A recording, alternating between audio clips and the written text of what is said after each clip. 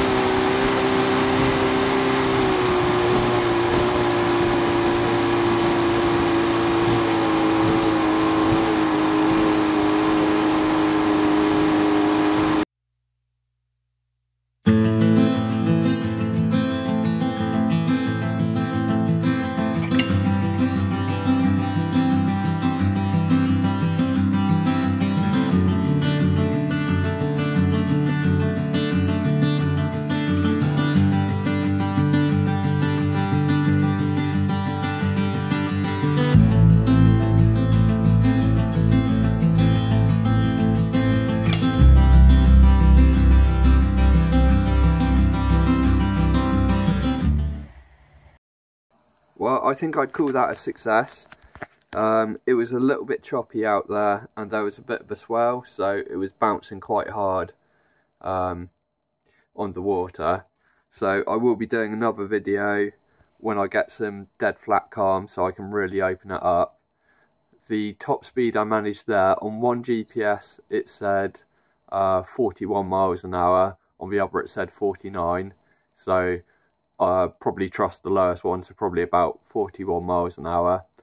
I really didn't open it up full way, it had a lot more to go, so I don't know what the top speed is going to be, but it's going to be well over 50, possibly as much as 60 miles an hour, which is pretty cool.